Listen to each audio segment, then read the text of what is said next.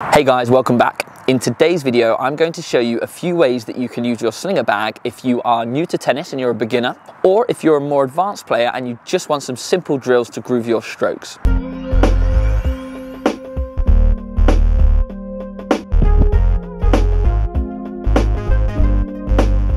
Welcome back. My name is Ashley Neaves and I run the Tennis Mentor YouTube and Instagram accounts, giving tennis players, tennis parents and tennis coaches tips and advice to help you to get the most out of the sport. I also make lots of videos using my slinger bag, so if you've got a slinger bag or are thinking of getting one, consider subscribing to the channel to see some of my other videos of me using the slinger bag. Now, the first thing to consider if you're new to tennis or you're a beginner is the type of settings that you want to be using on the slinger bag.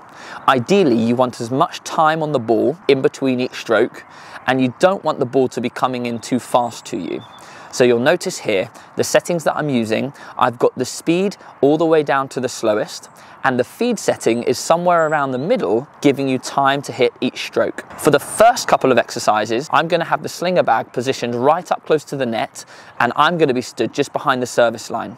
This gives me a chance to hit my shots nice and slowly to gain control.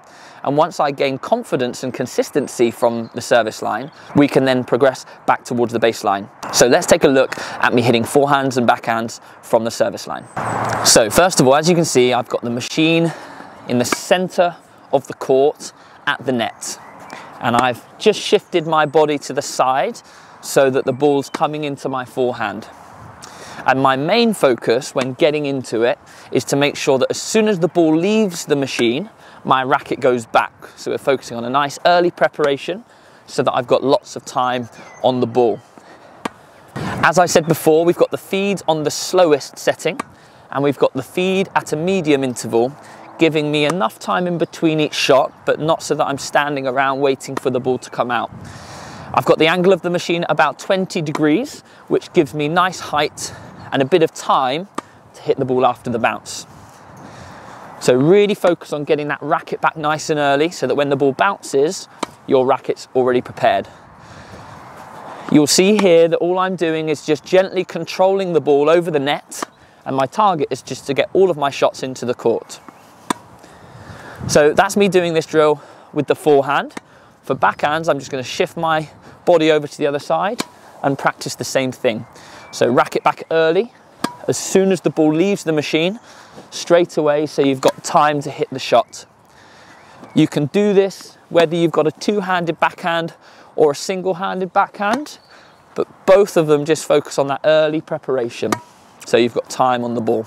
Once you feel confident and you're able to prepare your racket nice and early, and you're getting your shots over the net and in the court consistently, then you can move back to the baseline. So all I've done here is I've set up the machine with exactly the same settings, but the machine is now just inside the service box and I'm stood just behind the baseline.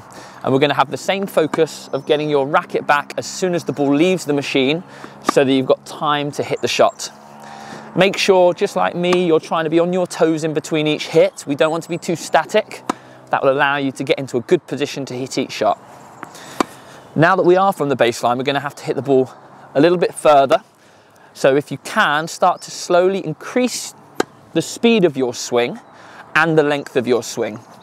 Having a longer swing will allow you to get that ball to travel a bit deeper to the back of the court. Again, this drill can be done on the backhand side. You just need to shift your body over. Again, focusing on that early take back as soon as the ball leaves the slinger. It'd be a good idea to spend a good 5 to 10 minutes doing these basic swings to get into a nice groove. And once you're happy with this, you can start to experiment with a bit of movement as well. So I like to alternate between forehand, across to the other side, prepare early, backhand, same thing. And this is just a good way to help you to get to grips with your positioning and your spacing. You don't want to be too close to the ball when you hit it, so try to make sure that you're moving your feet in between every shot. The next progression is to put the machine at a slight angle so that you can practice your shot with a recovery back to the middle of the court. So I haven't changed the settings at all. All I've done is I've turned the machine to point to my forehand side, and I'm making an effort to get back to the middle after every shot. We can still have the same focus of preparing the racket as soon as the ball leaves the machine, but you'll also be able to see that I've put some targets at the other end so that I've got something to aim for with my shots. And maybe set yourself a target of hitting 10 shots. There we go, just hit the cone down, that was a beauty. 10 shots in a row. Let's pretend that's number 9, number 10, and then I might choose to go down the line. So still with the same footwork, but trying to hit my shot to the other set of targets. Oh, there we go. Again, you can do this for as many shots as you like. It could be 10, it could be less.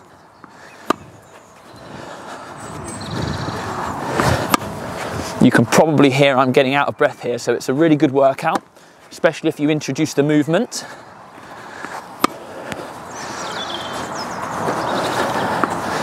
Perfect, and then we'll have a breather. Whew. Good. So you can do exactly the same exercise on the backhand side. Again, I've just changed the angle of the ball machine so that it feeds the ball out to my backhand side, forcing me to move to the shot and recover to the middle. You'll notice my focus is still on an early preparation so that my racket's back before the ball bounces, giving me lots of time to execute the shot. Again, you can aim towards the targets.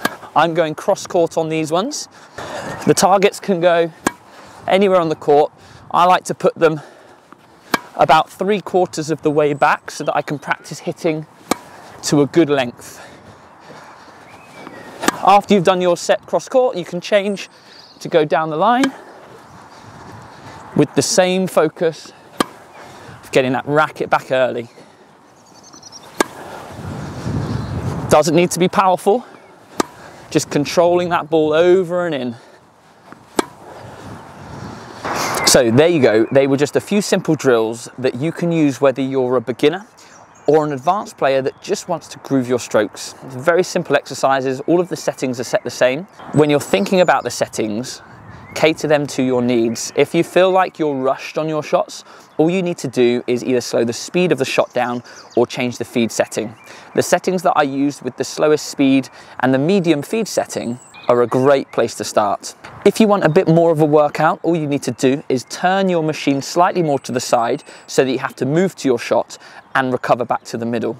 However, to groove your strokes and to focus on something technical in your game, just focus on getting that racket back early so you have lots of time to practice your swing.